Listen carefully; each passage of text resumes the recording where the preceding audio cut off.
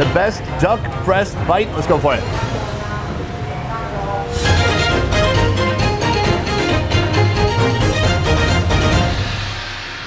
Good morning and welcome to another fun food video. Today we have ventured all the way out to District 5 in Saigon.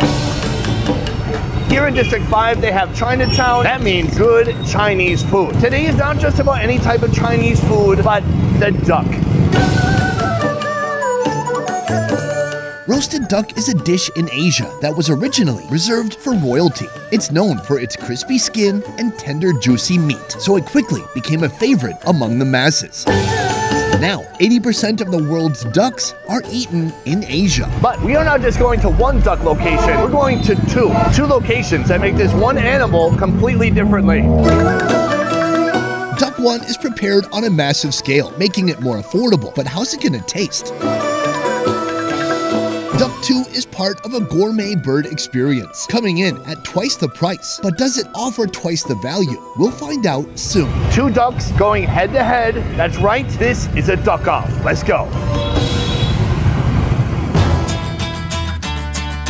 Our first stop, QUAY. This is a large-scale duck roastery.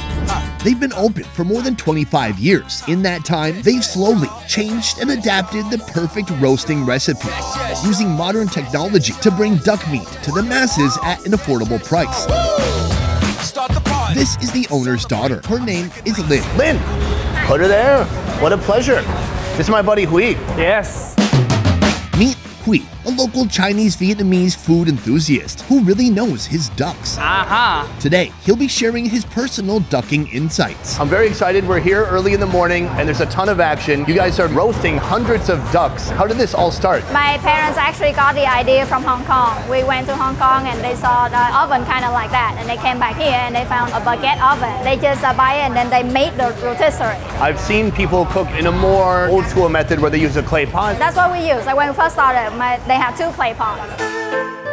Roasted ducks are traditionally prepared in clay pots. This method requires more skill and attention to maintain the right temperature, and each pot can only hold a few ducks. And you still need to rotate it yourself. And it's much more like dangerous because it's hot and it doesn't scale as much. Here, they've taken an industrial baking oven and transformed it into a duck roasting monster that solves all those problems.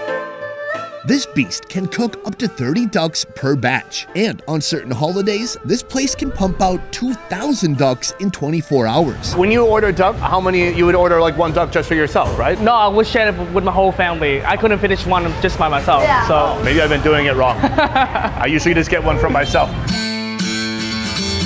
Duck preparation here starts with 65-day-old fattened ducks, specially bred for this dish. How important is the duck supplier? Very. We're super picky about the quality of ducks we get. We want it nice and big and plump. And if sometimes I would send skinny ducks, and then we will have to send those away. No skinny ducks. Yeah.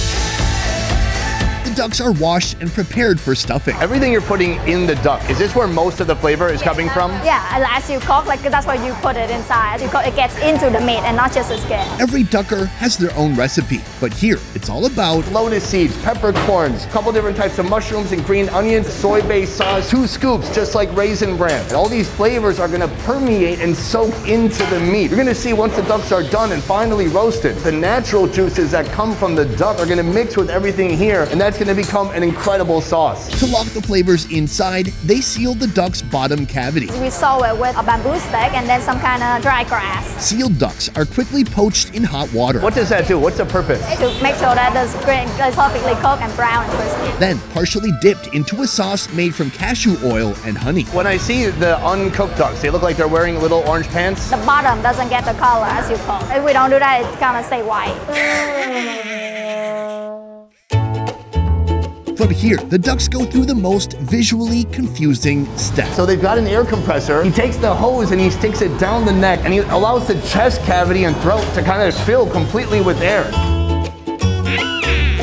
Now the purpose here is to create some separation between the skin and the muscle so that when it roasts up, the skin will become extra crispy. I'm assuming this is a traditional recipe that goes way back, but what did they do before they had air compressors? Did they have some poor guy that just had to blow into the duck necks? I'm afraid to ask.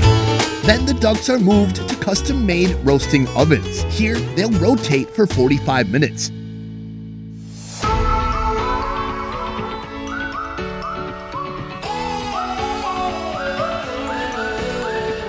The duck is fully roasted. It's ready to be chopped up. Let's go. She cuts it down the middle, and then right here, pours out this delicious juice from inside. That's gonna become a dip for later.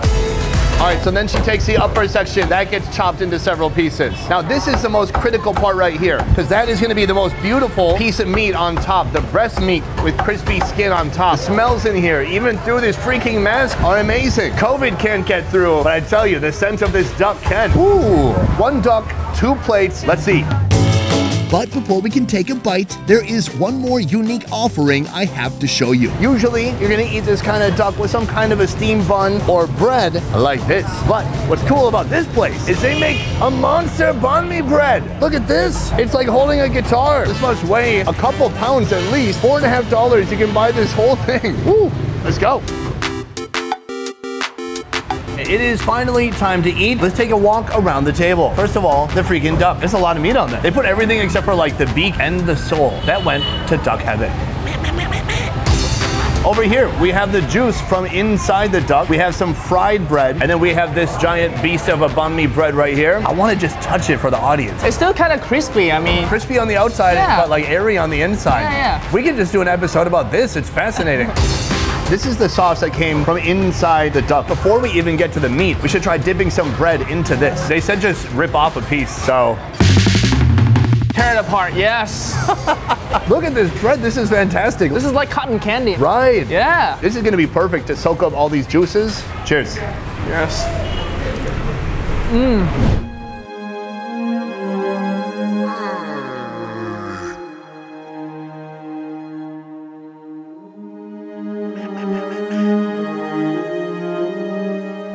This sauce could end wars. That is so powerful. My God, it's just savory times 1,000. Sweet, super salty. It's a soy-based sauce, so you taste the soy flavor in there. Is this how the bread is usually used, just for soaking up the juice? Yeah. Do you dunk the meat into the juice? We do. Everything goes in the juice. Yes.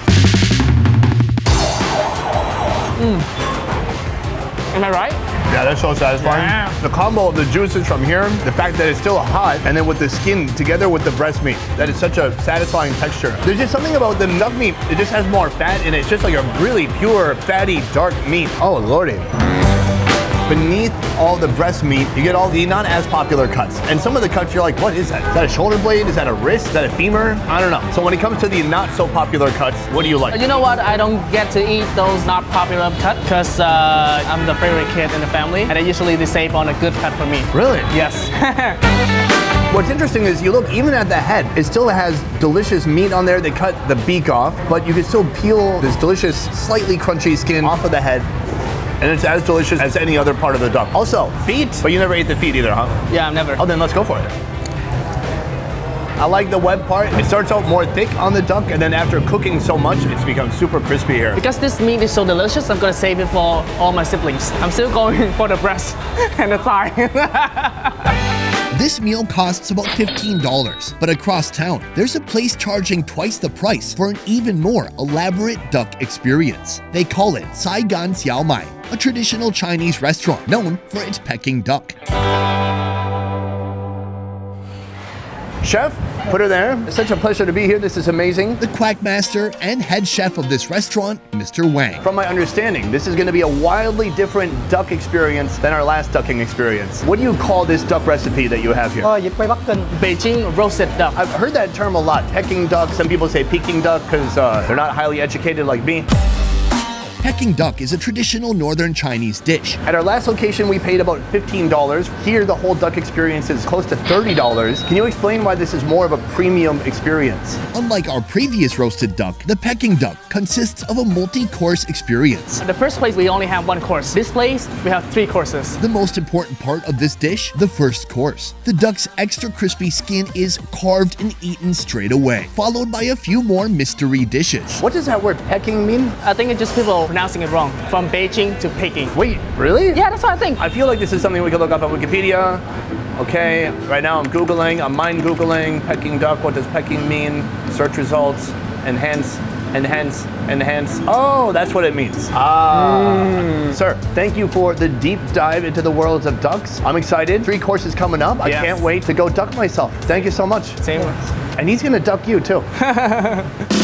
The Cooking duck starts with a dry blend of seasoning. Đầu tiên mình có muối, đường, bột ngọt, tiêu, muối ngũ vị hương. Then a vinegar, rice wine, and bay leaf reduction. Sát nó cho nó thấm gia vị đều hết toàn bộ. Then a little bit of sealing. A little bit of air blowing.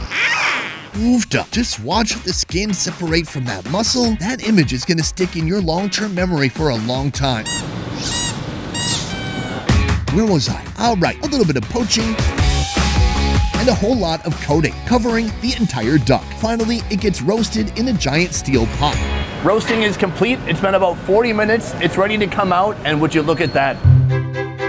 What a beauty. Can you give it a little twist? Like it's at the end of a runway on Fashion Week. Beautiful, golden, crispy skin in a bit of a different color than the last place we were at. Looks great, and it smells great. My God, even the ducks look a little bit happy. If you gotta go, might as well get roasted.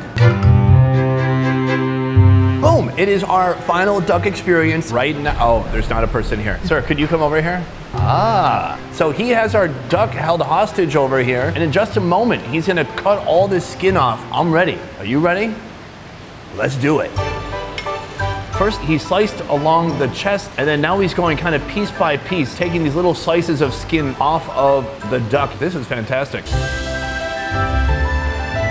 From here, he's making a roll. And what does this roll consist of? The cucumber with onion and of course with a duck skin. Oh, that's awesome. So, all right, so he quickly puts these together. And our final roll here, very nice.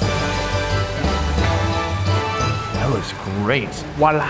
All right, let's focus on this for now. The server said that this is a rice paper. It's definitely not the normal kind of dry rice paper you would see on a spring roll. I'm told it's actually a mung bean rice paper. All you need to know is the texture is very much like a very thin crepe. And so it's flexible, it absorbs the oils, and it keeps all of our ingredients nice and snug, including a cucumber. Okay, I'm ready to eat. There we go.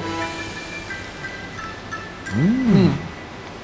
Oh, that's fantastic. I mean, the texture alone is to die for. Man, that paper is incredible. It's just soft and kind of chewy. And then you mix that with the fat, the duck skin inside. It's a great combination. Even though I've had this many times, but until now, I still taste the crunchiness from the scallion, the freshness from the cucumber, the delicious duck skin, and the softness from the rice paper. Love it. That's it. Yeah. That's everything all in one. And this is kind of a perfect appetizer. It just gets you excited for what's to come.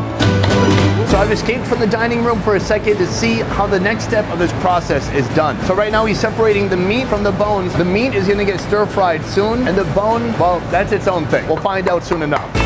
Duck noodles. Start with freshly chopped duck meat. Deep fry it in sizzling hot oil. Then the nudes, tossed around the wok with a bit of soy sauce. Add chives, the duck, and more sauce. Let all the ingredients get to know each other and serve. Boom, that is course number 2. So they really just stripped away all the big, beautiful cuts of meat, and they left all the bones for later. So each course gets a little bit less succulent as you go forward. I want to try some of the meat first, so this should be a different experience. They mostly cook the duck, and then they cut it up, and they finish cooking it by stir-frying it. So ideally, it shouldn't be too dry. Try it out.